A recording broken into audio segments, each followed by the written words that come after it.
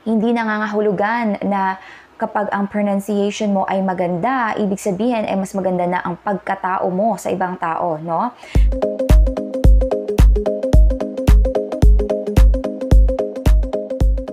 Hey, my name is Myra and welcome to another video. I know it's been a while since I last uploaded a video here on my channel at marami na akong utang sa inyo dun sa mga subscribers ko na nagsasuggest na mga topics na gusto nilang i-discuss ko sa aking channel. Thank you very much sa inyong lahat and dun sa mga active commenters din. Thank you very, very much. There is this comment na talagang pumukaw sa aking kaisipan. Sabi niya, "Hi, personal question. Where did you study English? How were you able to remove your Filipino accent when speaking English?"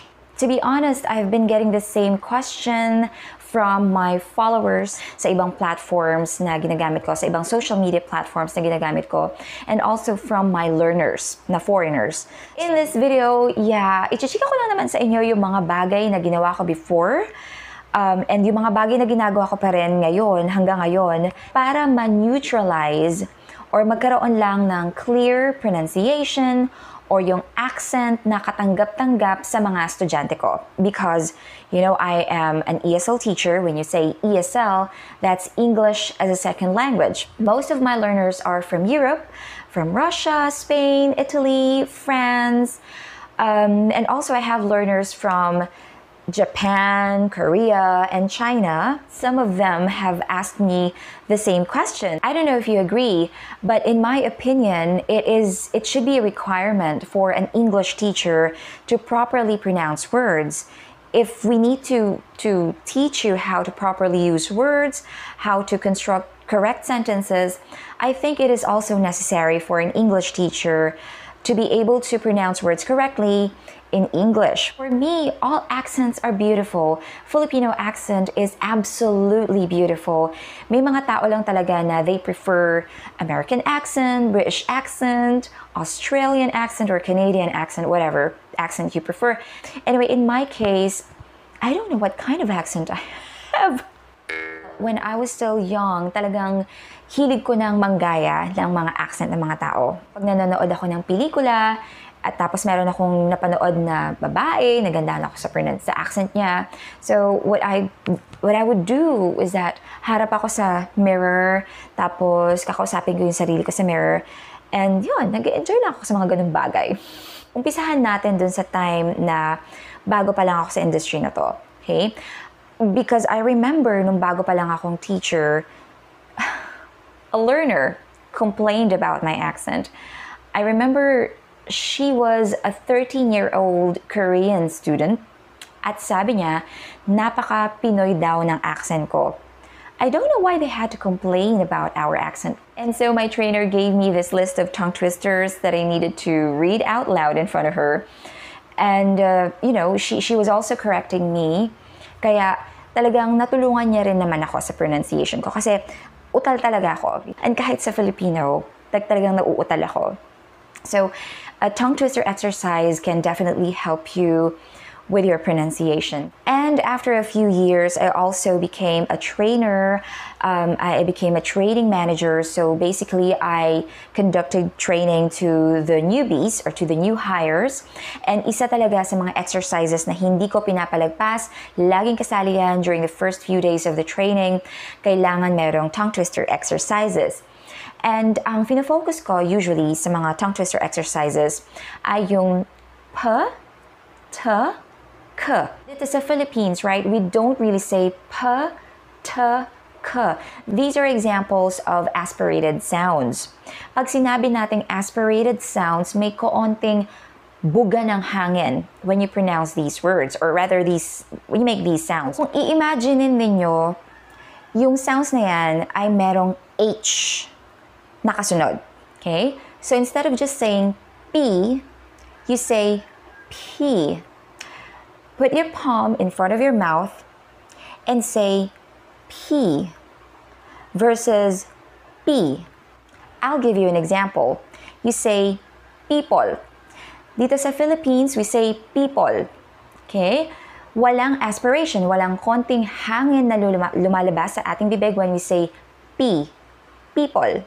But in American English, this is how we should say it. It's P. People. Put your palm in front of your mouth and say people. That is the standard American pronunciation of that word. Versus P. People. Wala kang masyadong nararamdaman na burst of air versus people. Another example, polite. Sa mga Pinoy, sinasabi natin karaniwan, polite. But, kung lalagyan nyo ng aspiration yan, yung P, in standard American pronunciation, we say, polite.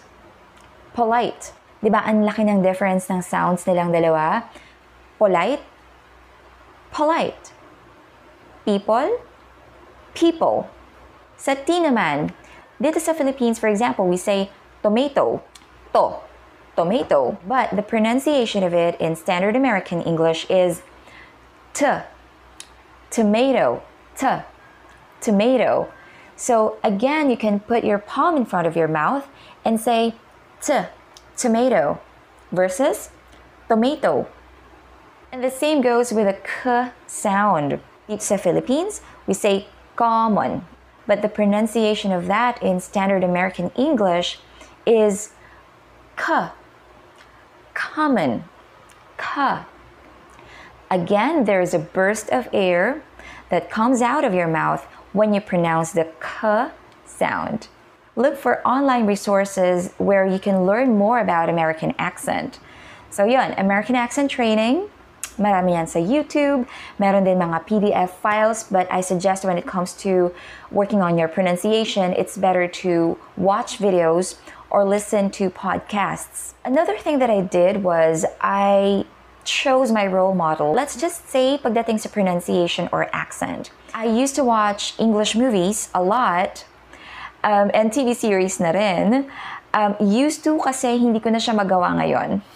If I'm not working, what I do is I spend most of my time with my son doing household chores and creating videos for my YouTube channel.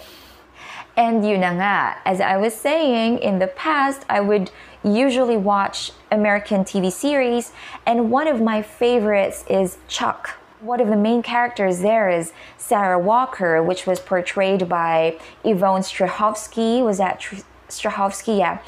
Anyway, she is an Australian, but in that TV series, she was using Californian accent. So I was really impressed.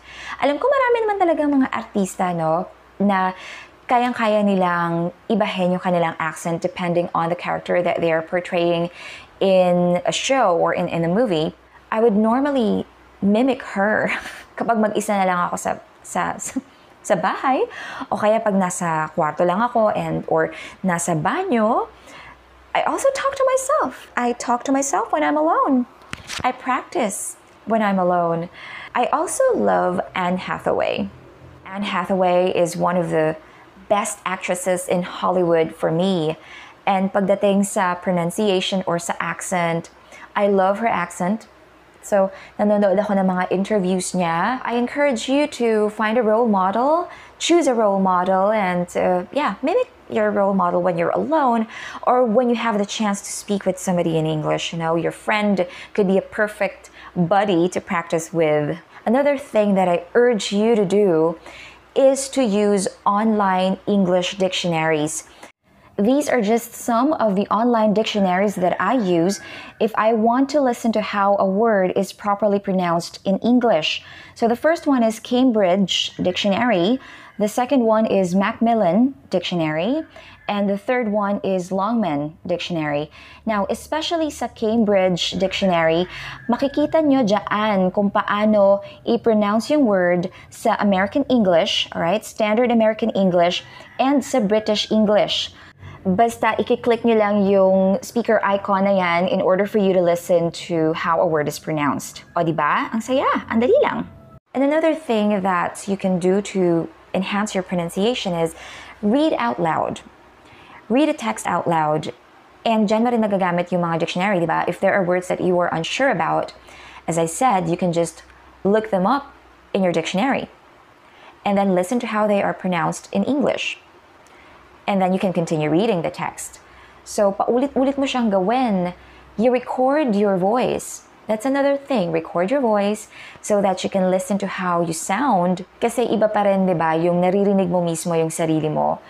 And another thing is that I think because I was able to work with Americans, I also had the chance to practice my English with a native speaker of English. So yun yung mga bagay na ginagawa ko pa rin. And yeah, you can absolutely do them in order for you to enhance your pronunciation in English. So again, hindi nangangahulugan na kapag ang pronunciation mo ay maganda, ibig sabihin ay mas maganda na ang pagkatao mo sa ibang tao, no?